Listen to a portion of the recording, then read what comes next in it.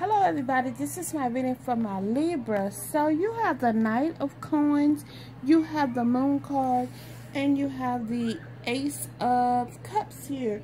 So when the Knight of Coins come into a reading, what this is basically talking about, if you look at this card.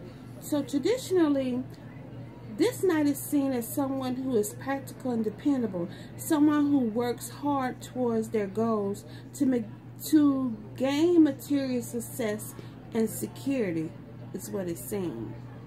So you're working hard, making your coins so that you can be successful here. And it's saying there's some lies, deception, and deceit around you, or this could just be a secret too, because see, the Moon card is here. You can't really know what's going on behind the Moon, so, and her back is to you, so you don't know what's going on behind her. But it could be a secret that's going on around you. But it's telling me that you're going to have a new beginning with something here, Libra, so that's a good thing. Alright, Libras, this is your reading. Please like and subscribe to my channel, and thank you very much.